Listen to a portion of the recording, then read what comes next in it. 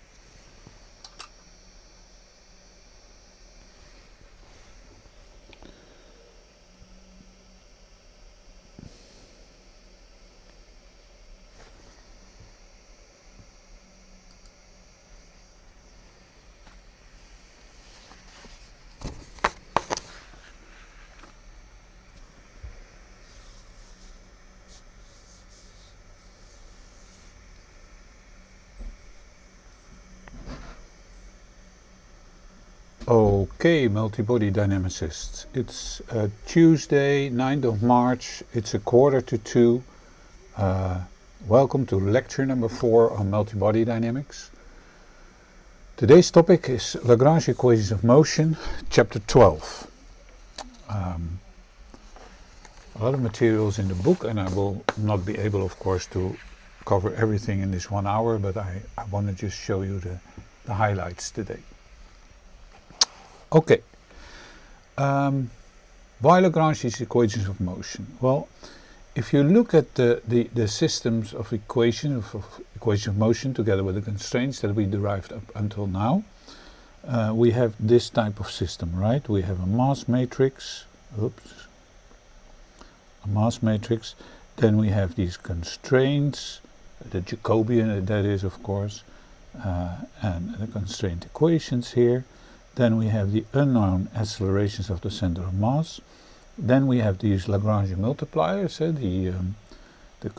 which serve the purpose of joint constraint forces.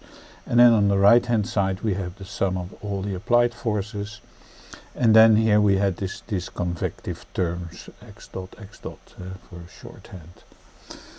Okay, when we look at these equations, then the number of equations n is the number of center of mass coordinates we have in our system. So with the system of many bodies, we have that this n is large, right? 3 per body, so if you have 10 bodies it's like 30. Okay, and then Mike, the number of constraint equations, is when you have a lot of constraints. So if all bodies are really interconnected, then M is also large. However, the number of degrees of freedom of the system is equal to, of course, the difference of these two, because these are the free motions, these restrict the motions, and then the difference between these two is the number of degrees of freedom you have. And that can be small. So small in the order of a number, 1, 2, 3, or at the most 10 or something like that. So you can have a large number of bodies, a large number of constraints, and only a few degrees of freedom. Now, ideally, you can then describe your system with only in these degrees of freedom. And for that we need a concept, and the concept which we are going to use today is called generalized coordinates. Okay, so generalized coordinates.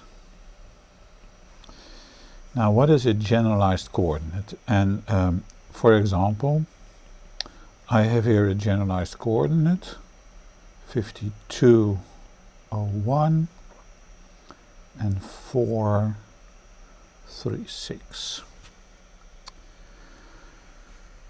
Okay, now the big question is, of course, what does this example show? Well, actually it shows, it's an example of a generalized coordinate, and it's a generalized coordinate you're pretty used to. Let me get rid of this one, yeah. It's a generalized coordinate you are pretty used to, because this is on a globe where you are at the moment. So this position, this is the position on the globe. This globe, how does it go? Well, the globe has a rotational speed of 1 rotation per day, right? So that's our Earth, and our location is here. And we call this the latitude, and we call this the longitude. And yeah, a generalization would be in a 3-dimensional space. We can be anywhere, somewhere in space. But however, Earth confines us to a 2-dimensional space. So there is like this constraint that we have to live on this globe. And in a generalized way you could say, okay, we have this 3-dimensional space, right? X, Y, and Z. And then we have some curved surface, part of the globe, and we are on that globe. Now, these latitude and longitude are actually angles, and if I'm absolutely right, then it goes like this. This is the projection. Then this is, I think, the longitude, and the height is called the latitude. Now, why is this longitude and latitude? It could also be the other way around, right? So why is this long and this lat? I mean, this is also the same length, and this also. So on a globe, every direction is equal to any other direction. Well, actually, it comes from the first sailors, and the first sailors they sailed on not on the big ocean. That was too dangerous, so they found a small sea somewhere. And where did they find that small sea? Actually, that was in the Mediterranean, right? Mediterranean.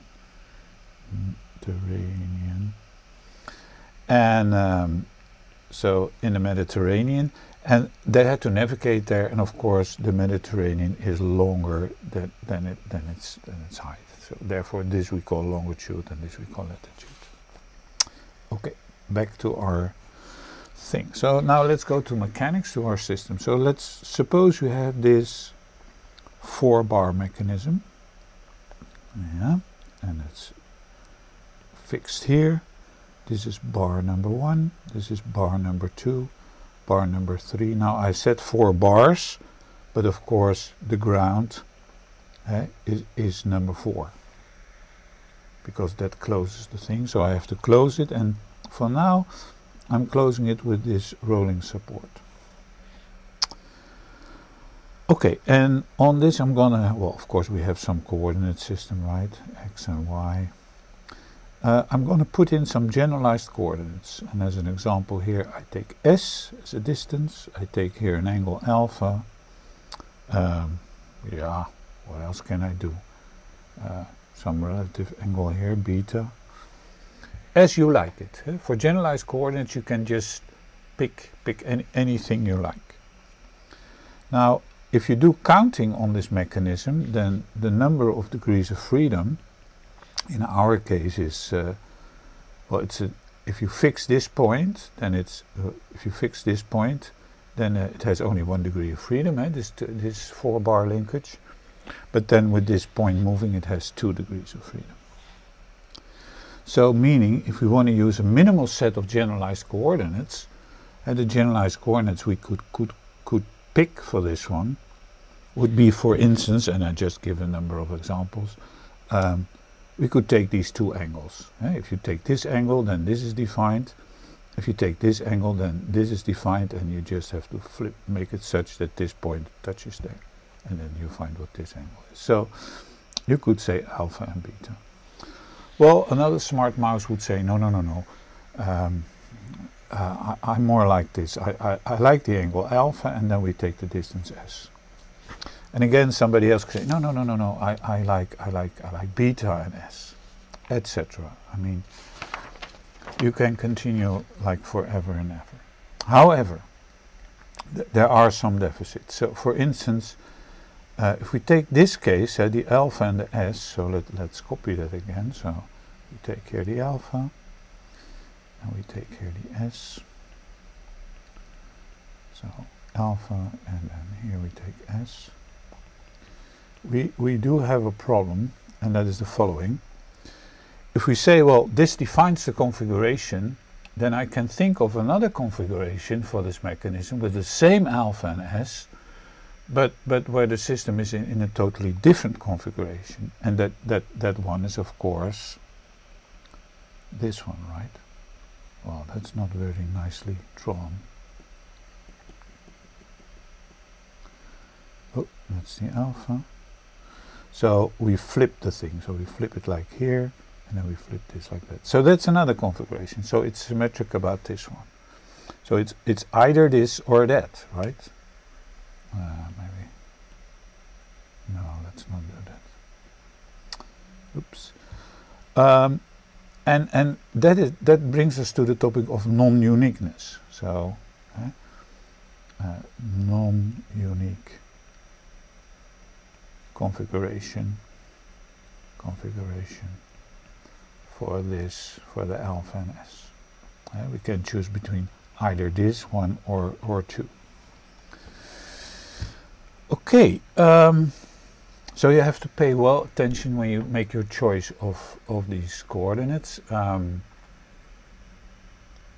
Sometimes it's even not possible to find a continuous set, then you have to change intermediately. And we also discovered, by the way, this non-uniqueness, this bifurcation of the geometry in one of the homework problems, where we had this extra constraint and then the two bars came together in the zero, and you had one mode and the other mode. Well, some of you may remember. Anyway, let's continue. So these are generalized coordinates. You can pick them. Now we have to start with the following word, and that's the word called Lagrange. Now, who was Lagrange? Joseph Louis Lagrange. He wrote a book called Mécanique Analytique. Yeah. And he wrote that in 1788. And you could say that this guy was, he's actually the founder of multibody dynamics. Now everybody knows Lagrange, right? And I happen to have a picture of him. So where are we? Lagrange, yeah. So here we are, right? This is, get out of the way. So this is Lagrange. Looks a, don't do that. Oh, sorry. So this is Lagrange, right?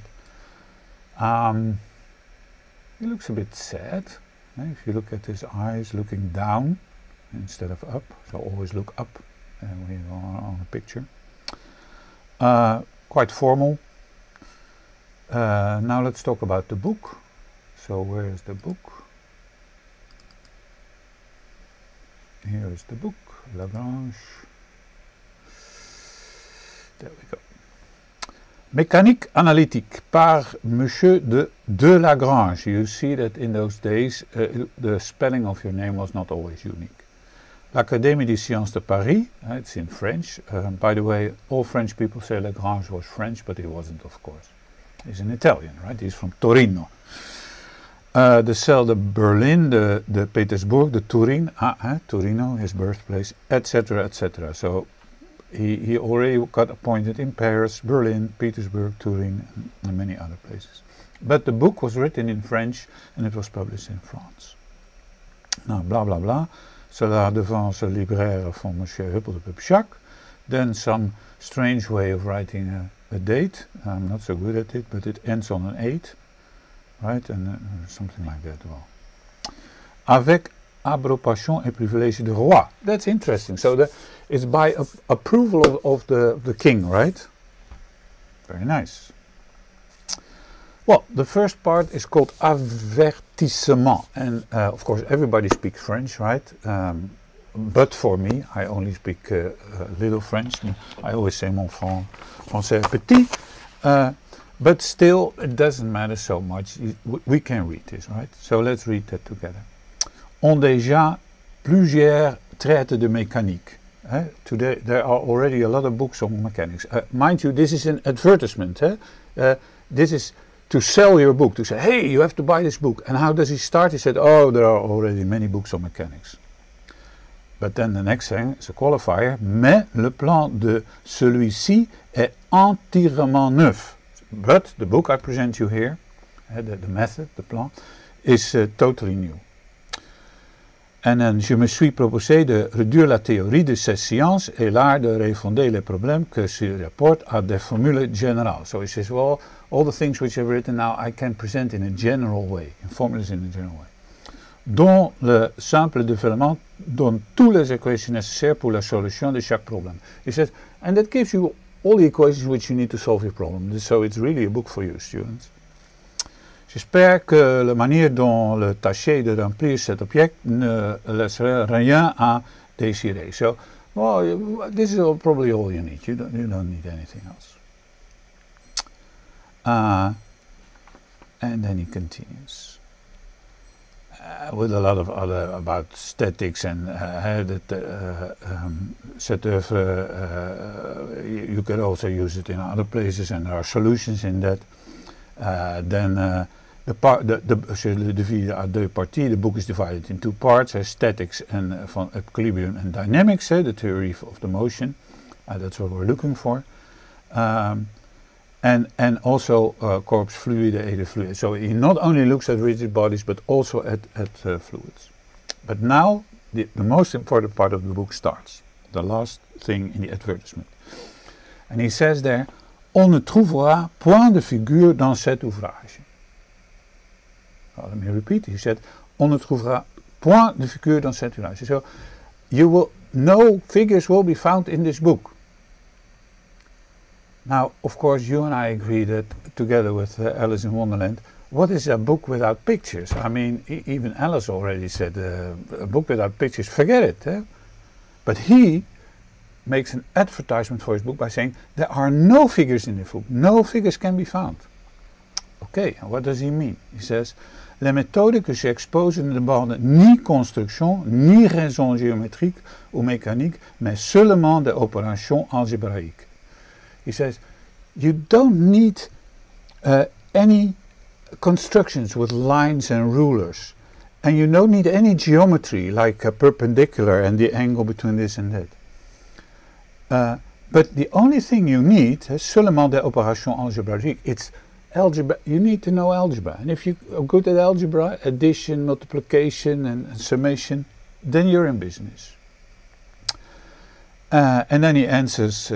Ceux qui aiment l'analyse, for those who love analysis, verront avec plaisir la mécanique et de nouvelles branches et me feront d'avoir entendu aussi le domaine. So he says, well, for those who like analysis and have fun in mechanics, hey, you can start a whole new branch, and everything is here. And with the book, I also started a whole new development. And that's true in a sense, because this is the founding of multibody dynamics. So this is a very important thing. On ne trouvera point de figure dans cet ouvrage. And why does he say it like that? Well, remember from last week when we talked about Newton, when I showed his work where these balls were reflecting, and he was always talking in ratios. So the reflection is in the ratio of 16 to 9 for wooden balls, and from 9 to 10 for glass balls, and if the height goes up like this, it comes down like that, and it was always in relation, so relative numbers, and also with constructions, with drawings. No drawings. Now, by the way, don't tell Heike, right? Because this again means you don't need to. You need no free body diagrams. You can do everything by algebra. Anyway, let's continue. So, what does Lagrange do? Well, Lagrange does the following. His starting point is energy. Now, what is energy? Energy is the sum of power with respect to time. So you have a certain amount of power, and times time, you just have to add it up. So joules is watts times second, right? Now, what is mechanical power? Mechanical power can be defined in our sense. We call it usually, we use the capital P. And that's the scalar product of the force times the velocity. We've seen it before with the virtual power. And then what is energy? The energy of this mechanical power, of course. This mechanical power is then the integral of this with respect to time. So that's the integral of f x dot dt. dt. Okay. Now, nothing new there. Now, what are we going to do? We're going to add some mechanics here. So we're going to add Newton. And how does that go? With Newton, we say, well, force equals mass times acceleration. Change in speed, you could also say. But okay, we plug that in our equation. So what we can do is we can multiply both sides by x dot, and then put in let's do it in a nice way. So I need the dot. So again, I write f equals mx double dot. What do? I multiply both times with the velocity, to get power. And then to get energy, I'm going to integrate that with respect to time. And now I'm going to do a little trick. Of course, I'm going to rewrite the speed as, by definition, dx dt. And I'm going to rewrite acceleration as mass times dx dot dt x dot dt. Now I can change boundaries, of course. The dt goes away. And here I get the integral of f dx. So that's force times distance. And on the other side I get mass times velocity times change in velocity. Now suppose, and that's f is constant or something like that, for now, like gravity. Or it's not so important, but for now it makes life a bit easier in the derivation. Suppose it's constant, then f. Then what can we do? Well, we can integrate this, right? So we can integrate it from one moment in time 1 to one moment in time 2. So we get f x2 minus x1, because it's constant. And then here we get 1/2 m x dot squared, and that's between 2 minus 1/2 m x dot squared 1. Now this we call work by a force, and this we call kinetic energy. And in a sense we now have derived the energy balance, meaning to say that this work, and sometimes we define the work as a potential energy, and then if you have a potential energy function, then that's defined, I think even the definition is like this, like V, no, other way around, that the dv dx is the force F, and then with a minus sign. Anyway, with this definition, of course, if you then do the integral of f dx, you get minus V. So we get minus V equals, as this change in potential energy, so plus some constant, because we have an initial value. So you could say the kinetic energy plus the potential energy is constant. So that is like this energy conservation for mechanical systems, if there's no dissipation. And by definition then, this kinetic energy is 1/2 m x dot squared, and the potential energy, is, the definition is as above here, right? That the dv dx is minus f. That's by definition. And if the force is constant, it's just the force times the distance. What is the benefit of this? Well, the benefit of such an energy approach is that you do not have to follow your equation of motion in a step-by-step manner, but since you integrate it with respect to time, you can find two discrete moments in time and then compare. For instance, suppose you're Lord of the Manor, you have a castle, and there's a bunch of trees who are trying to conquer your castle. That's a famous old legend, and your castle has a height, h, and there's of course gravity. You have some cannon, and you want to fire with some nozzle velocity v0. Now you have to hit your trees with a certain specific velocity, otherwise you will not kill the trees. So how can you find your nozzle velocity to determine the speed? And do you want to calculate what the whole trajectory is, or are you actually not interested? Like, oh, I don't want to know, I just want to know how fast this nozzle velocity should be to have my minimal speed here. Well, the answer is of course very simple. T plus V is constant, right? So we have here the T0 and plus the V0, and that should be equal to T1 plus V1. Well, T0 is of course this 1/2 m V0 squared plus the gravity. If we take this as potential energy level 0, yeah, then it's mgh. In this case, the kinetic energy after impact is this V1, and then the potential energy is 0. And from this we can conclude that the velocity of impact equals the square root of this V0 squared plus 2gh. And note that I found this velocity without even solving the whole differential equation and without solving the trajectory, etc. So that is sort of a convenient way. One of the convenient things for energy. There are of course far more. Okay, let's go back to our system of rigid bodies. System of rigid bodies. How does this whole machinery work for our system of rigid bodies? Well, again, the kinetic energy is a scalar, and in our case it's in our notation x dot I, mij, x dot j. It's just the product and the sum of mass times velocity squared with our diagonal mass matrix.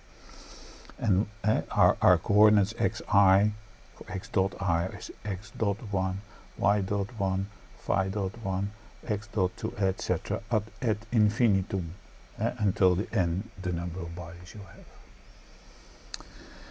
And then our mij, our mass matrix, is of course a diagonal matrix, and it has m1, m1, I1, m2, m2, I2, etc. until you have in.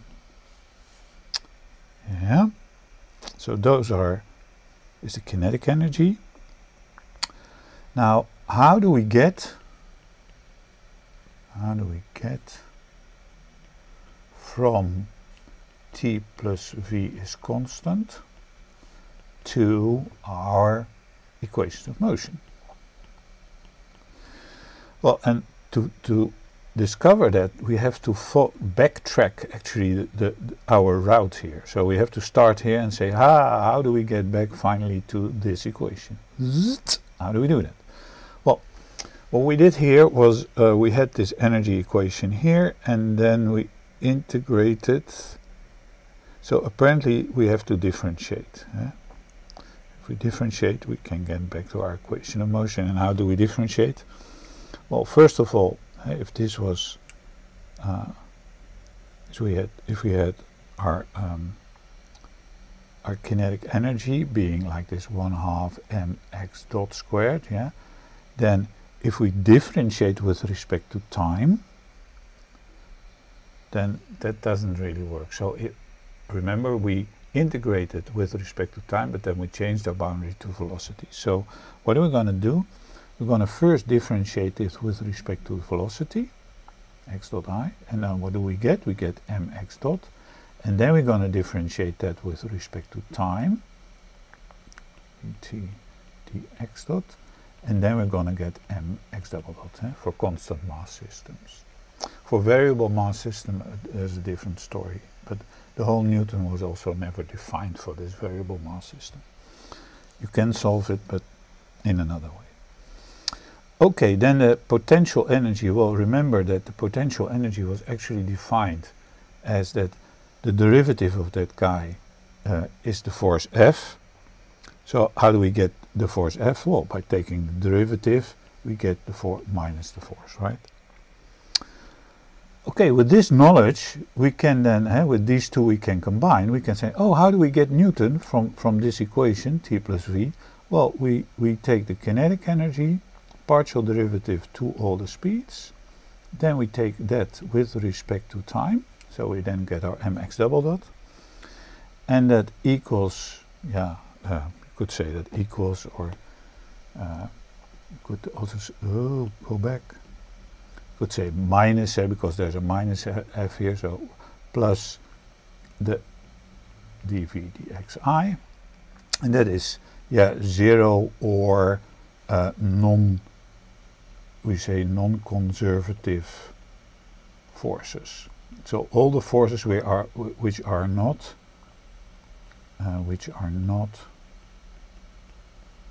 in V.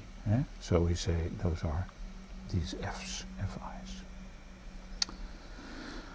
Okay, so let me repeat that again.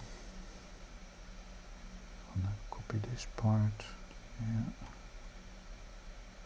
And then I'm going to copy this part. Yep. And copy it here. Okay, put a box around it.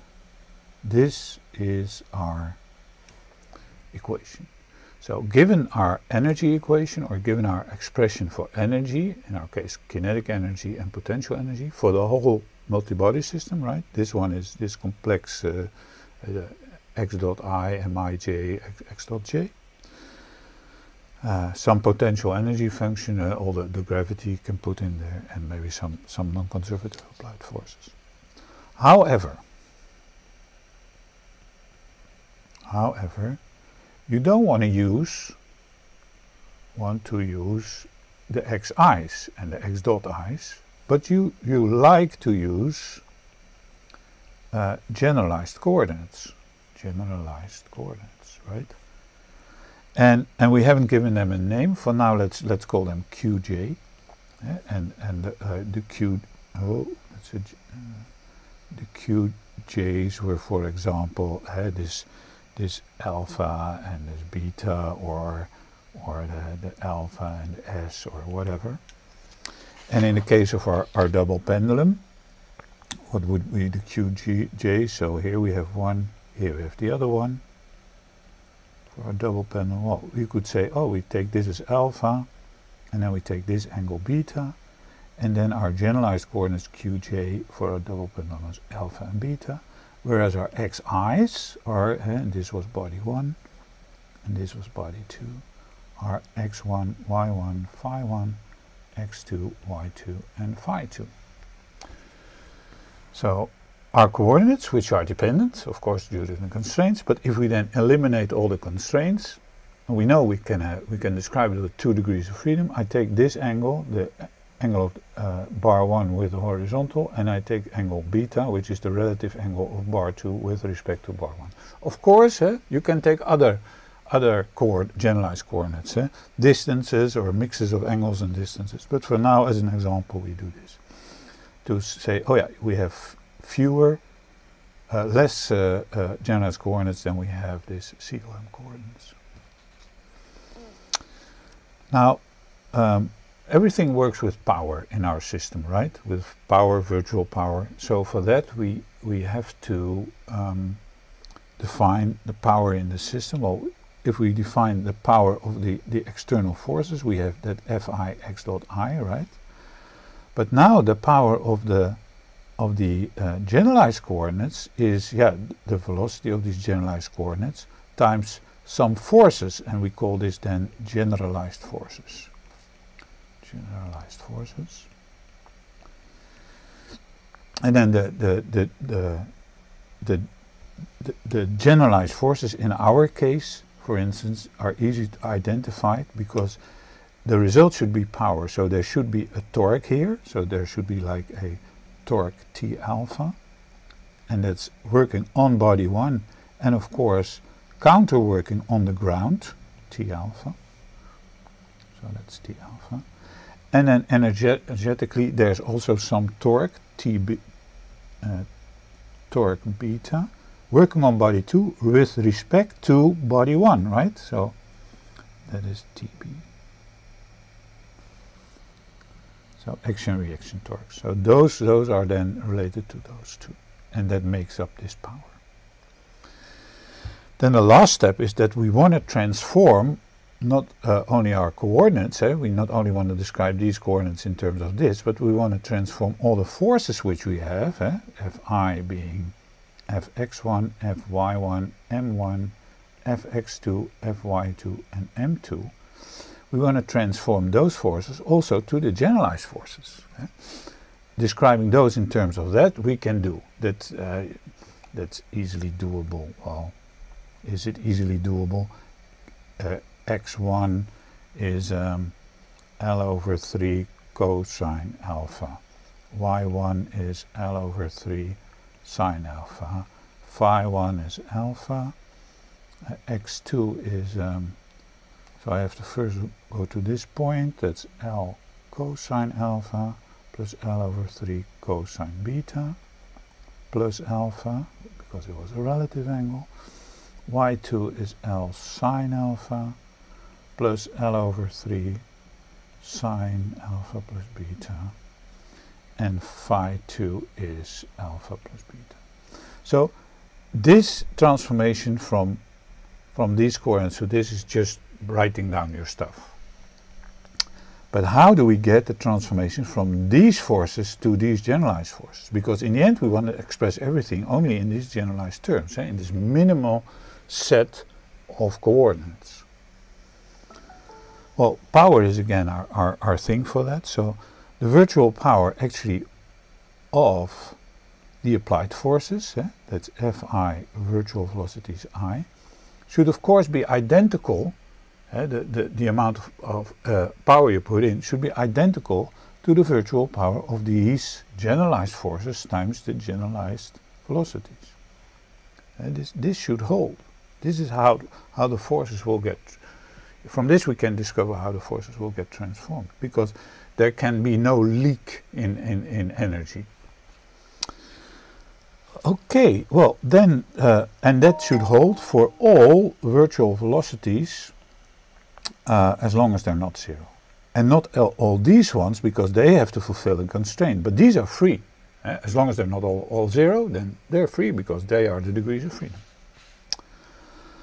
But we can express these velocities in terms of this one. We can say x dot I was a function of, I'm going too quick. We have xi is a function of qj. We've written that down here. Look here.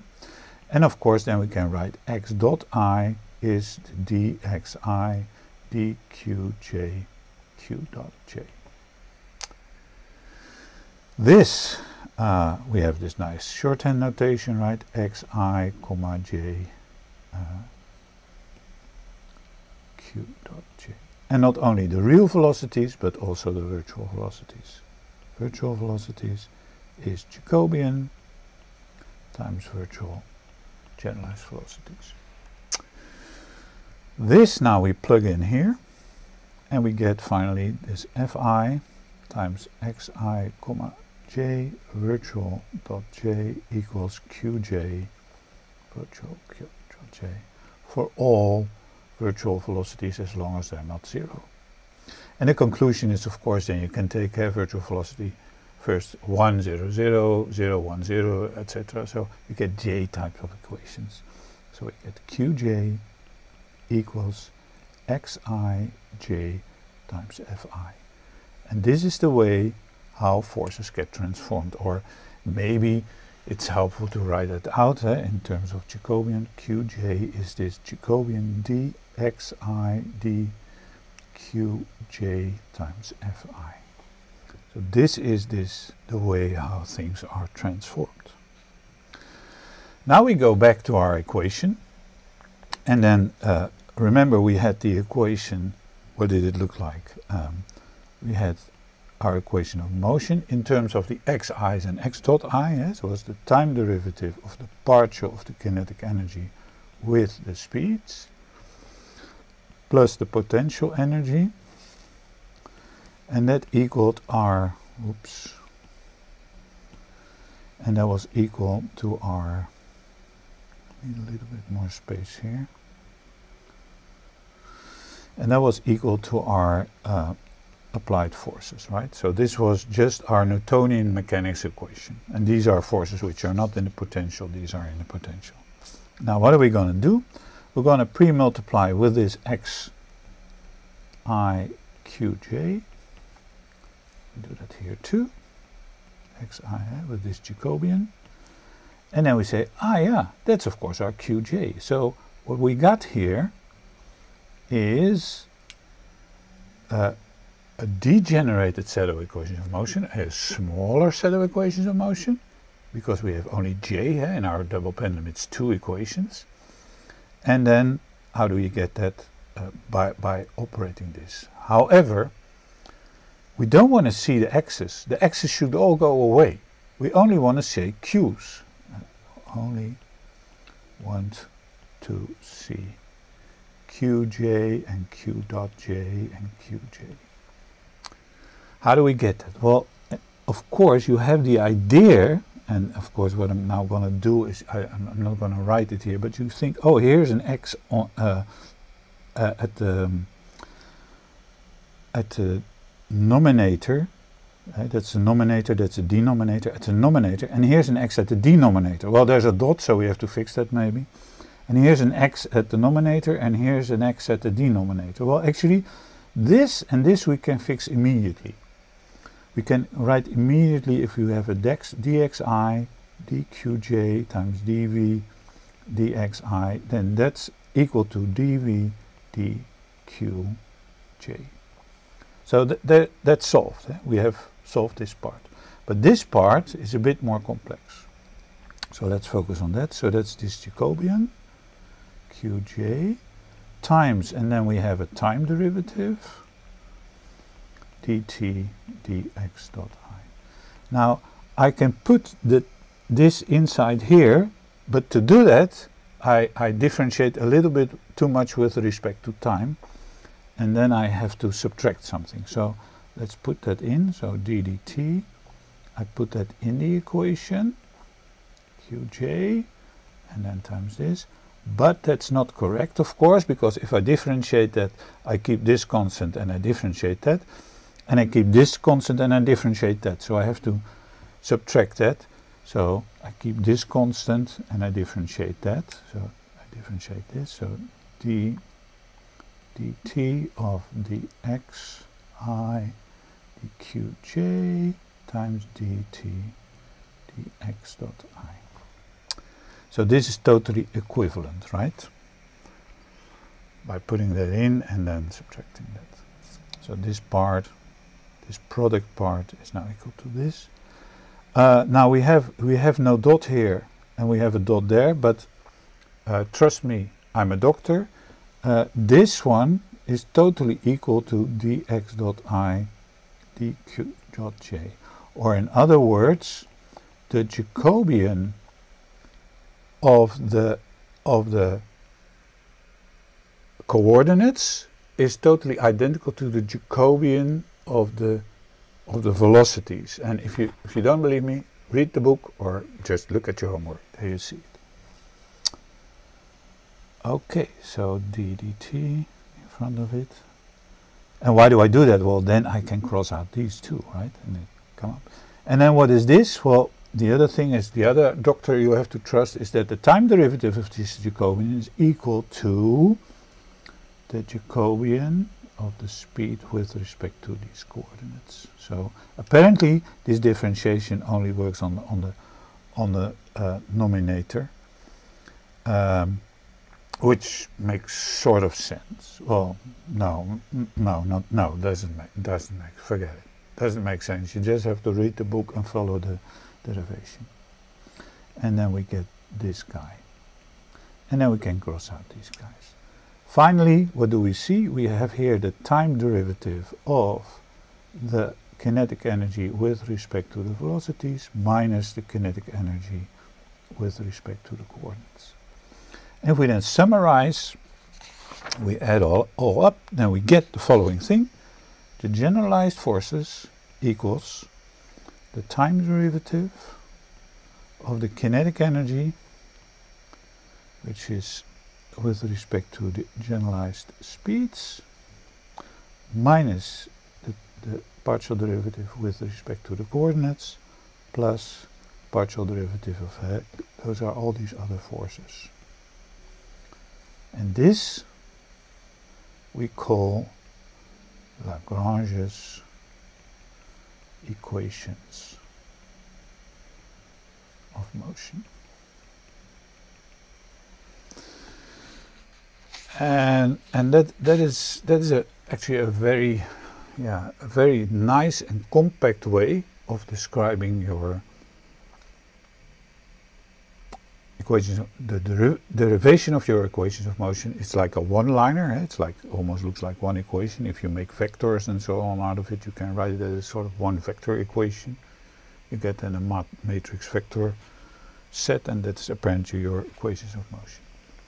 Now, what do we need to derive the equations of motion? Well, we need first of all to define generalized coordinates. We need to define either forces are in a potential function, so we need to define a potential function, or we say no, we put the forces just as forces, generalized forces, but then in terms of these generalized coordinates, or we use the transformation rule. And we need to have a thing called kinetic energy for the system. But that should be expressed in terms of our generalized coordinates and their speeds. Now, I want to use 15 minutes to do a very small example to show what the workflow is for this Lagrange equation of motion. And then we take a short break, a couple of minutes break, and then we continue with the questions and answers. So the lecture will continue until 2:45. Yeah. Okay, so example. Let's do an example with the Lagrange equations. How does it work? And then I take a very simple case, super simple case, where you don't see the advantage actually of the Lagrange method, but where you see how the system works. So here we have some distance coordinate s from an inertial system. So this is inert. And we call this x, and we call this y, and this is then the origin, right? So we have a distance s, and then we have a pendulum with just a simple bob, mass here, and we have an angle phi here, the distance is L, there is gravity here, and yeah, we denote the position. It's a point mass, right? So it's just one point mass. So our COM coordinates xi would be just x and y. Actually, the word alpha is the phi is not so smart. I'm going to use another symbol, alpha. Okay. Now we know it has 2 degrees of freedom, x and y, right? And we're going to use generalized coordinates qj being this distance s and this angle alpha. Now, most of you would say, well, that doesn't really help, right? I have as many center of mass coordinates as I have generalized coordinates. Yes, that's true, but it's just to show a case. How does it work? Of course, you can think, oh, this is a rigid body with a position and an orientation, or I have a whole system. But for now, let's try and keep it simple. We do this very simple problem. And I'm going to define my, I'm going to do the Lagrange's equations of motion. And for that I need an expression for the kinetic energy in terms of our generalized coordinates and our speeds. And I need an expression for my potential energy and maybe also some applied forces if we need them, QJs. Okay. Why? Well, again, to repeat that, and it's good to repeat it because by how more often you write it, how better you keep it in your memory. Plus dv dqj is, this is how we're going to derive our equation of motion. So clearly we need these expressions. Okie dokie. Well, kinetic energy for our mechanical system was 1/2 x dot I mij x dot j, right? And the potential energy in our case is something like mgy, the height in our thing. The first step we need, of course, as we saw, we need to express our coordinates in terms of our generalized coordinates. So we need the xi in terms of qj.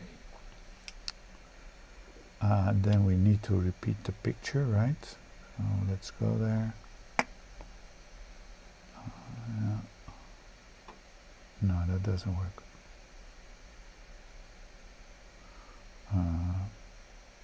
Duplicate. Let's put that here. Does it work? Yeah, okay. Now we go back to our 100%. Oh, that's not so nice.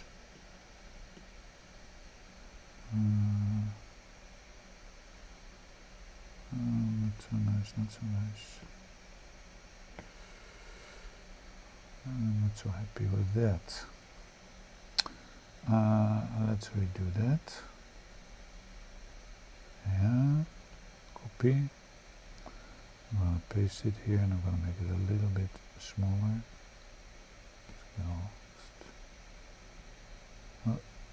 come on.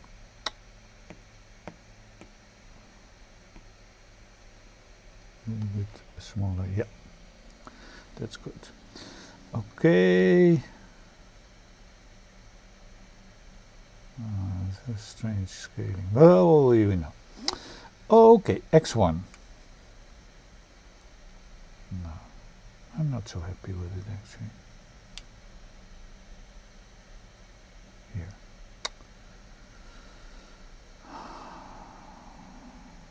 Okay. x1 is, so the coordinate of this point is s plus L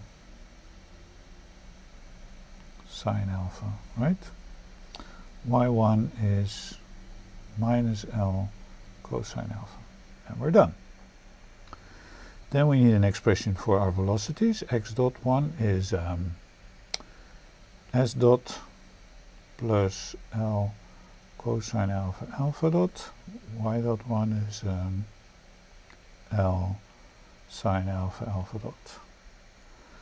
Well, kinetic energy in our case is just 1/2 m x dot squared plus 1/2 m y dot squared, coming to 1/2 m times s dot squared plus 2l s dot phi dot cosine alpha plus L squared alpha dot squared cosine squared alpha. So that's this part, and then y dot squared is just L squared alpha dot squared sine squared alpha. So that's the kinetic energy, clearly a function of the speeds, right? But also of the coordinate. So as written here, where was that? It's not only of the speeds, but now also of the coordinates, and that's because we use generalized coordinates. In the other case, the mass matrix or the mass terms were just constant. Okay, and the potential energy, as I said, is that's mg, this force which is acting here, times the height, and the height is minus L cosine alpha. Yeah, now it looks like that's not very nicely written, right? So it's minus mgl cosine alpha. So clearly some function of the coordinates.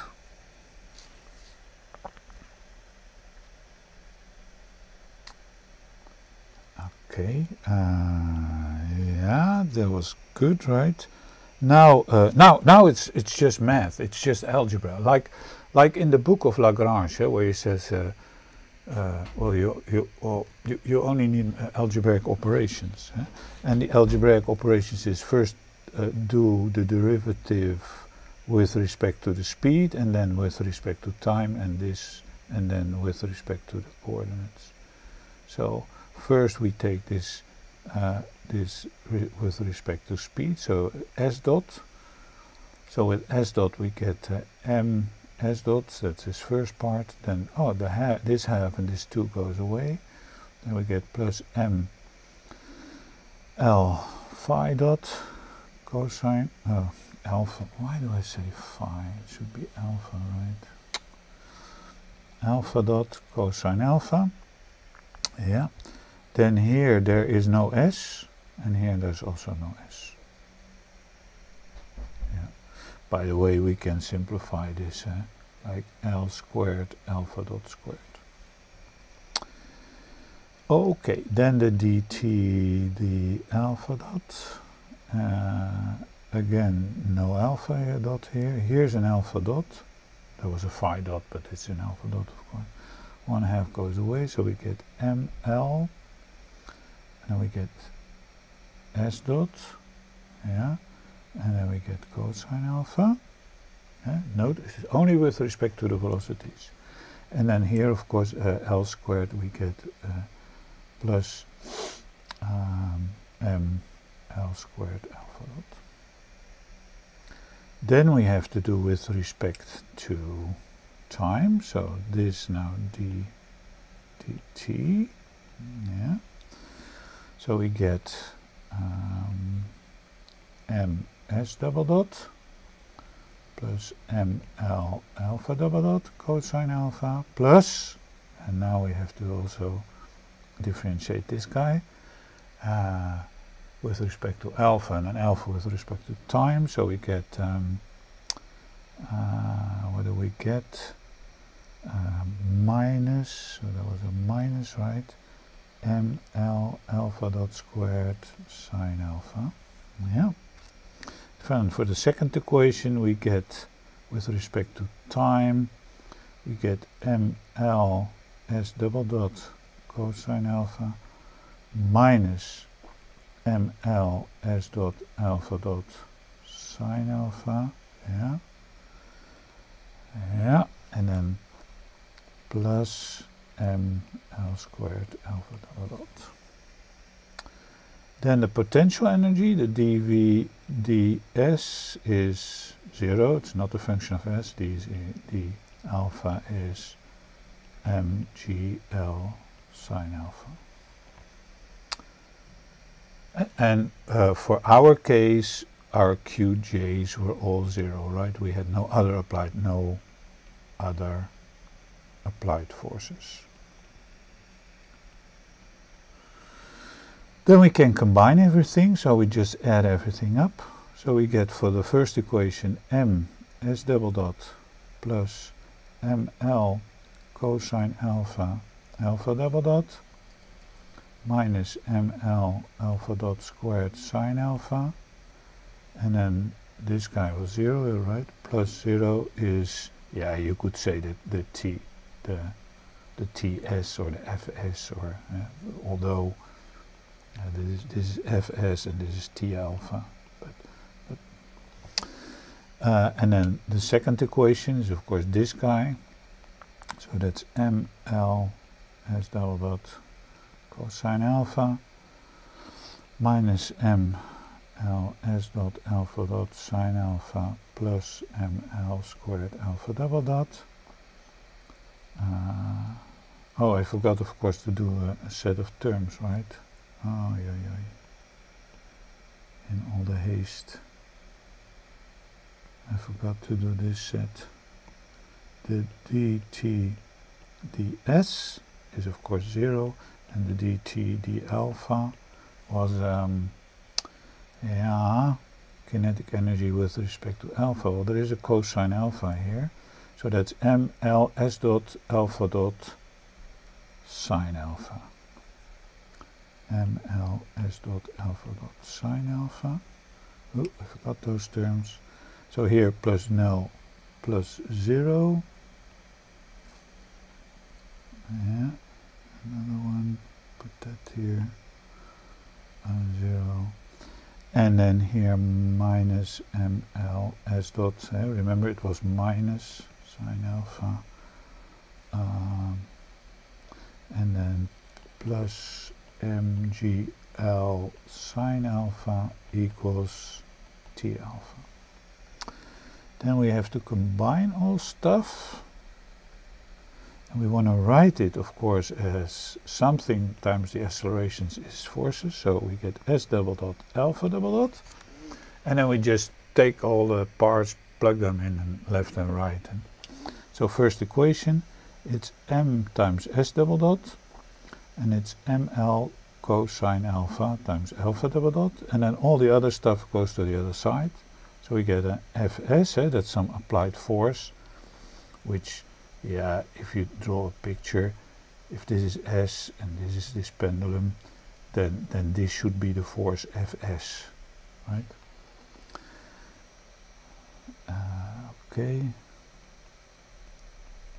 Yeah. Then and then this goes to the other side, plus ml alpha dot squared sine alpha. And then the second set of equations, we get this guy, ml cosine alpha times s double dot, and then plus ml squared alpha double dot, and then all the other stuff goes to the other equation. Now there is some minus sign error because this one shouldn't disappear with this one. and then we only get on the right hand side T alpha minus mgl sine alpha. And these are then our equations of motion in terms of our generalized coordinates. Now, I am happy with this. Why am I happy? Because this is symmetric. I have the same term here as here, and the derivation was independent, so I'm happy with that. Also dimension-wise, I'm happy. So this is mass times acceleration. This is angular acceleration times mass times distance squared. So that's a torque. That makes also sense. This is also a torque, restoring torque of gravity. Gravity pushing it back again, so the minus sign. So here we have some centrifugal term of the thing rotating with some speed. So there's a centrifugal force, and it has a component here. Anyway, it looks okay. Okay, how am I doing with time? Yeah, that finishes now, and then we go to the Q&A in Zoom, and then I have to mention a time at 14:48.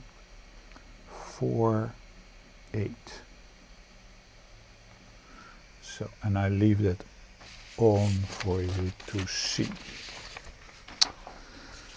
So the thing is, take a break, right? Take a break. So I go to Zoom. Here I stop the recording.